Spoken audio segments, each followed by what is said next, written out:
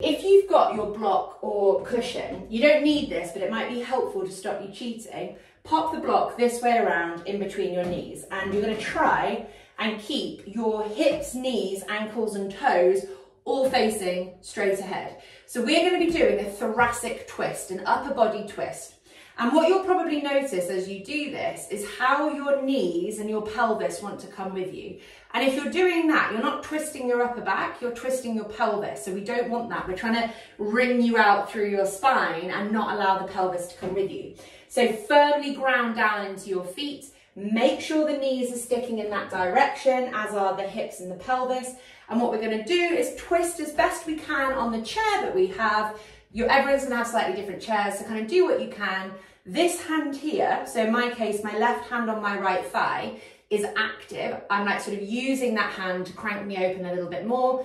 And it's hard for me on this chair, but I'm also trying to keep this rear shoulder down. So you can see there how as I twist, my shoulder's trying to go up around my ears. And what I want is to try and keep that shoulder down, because that's going to put more work into my thoracic spine. So this is super active through the hands, the arms and the shoulders, and you're trying to be active, drawing almost your knees and your hips in the opposite direction, so don't let them come with you. So we're going to do another 30 seconds of this on this side, and then we're going to do the other side as well. So pelvis drives forwards, going in the same direction as the hips and the knees and the feet.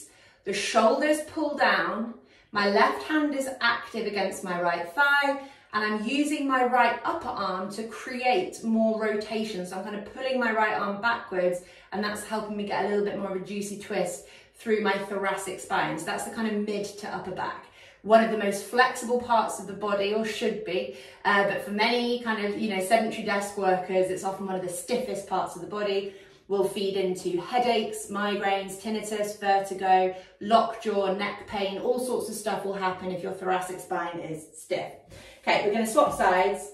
I'm going to be facing away from the camera, but that might give you a bit of a break for my loud voice for a second.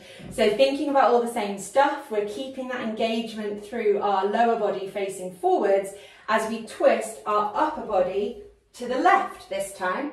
Driving pelvis forwards, using right arm or right hand against left leg, and pulling left shoulder down so that it's not up by our ears.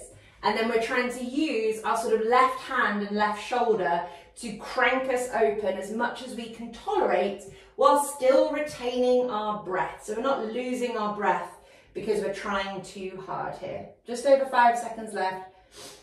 5, 4, 3, 2 and 1. It's that sitting chair twist.